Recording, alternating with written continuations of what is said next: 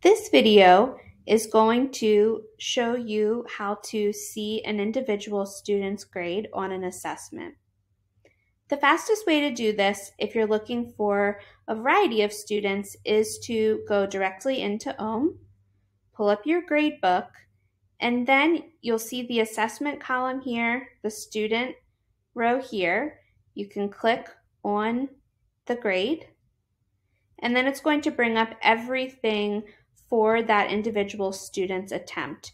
If you wanted to give an exception, you also do that from here. You can override a total score or delete attempts. You can see the individual questions and what they answered, read responses. If you wanted to change a score, you can do that here. You can add feedback here.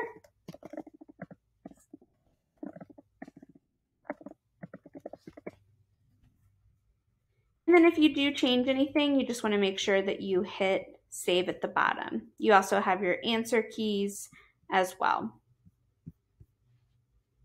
The other place that you can see this is if you're inside of your learning management system. So I'm showing D2L Brightspace right now, but it's going to be the same for Canvas, Moodle, and Blackboard. If I click on the assessment inside of my learning management system, and then I click my LTI home button, and I go to grade list. Then from here, I can see all of the student grades for that assessment.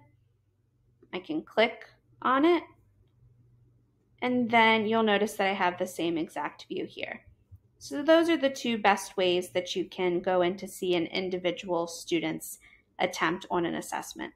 Let our team know if you have any questions.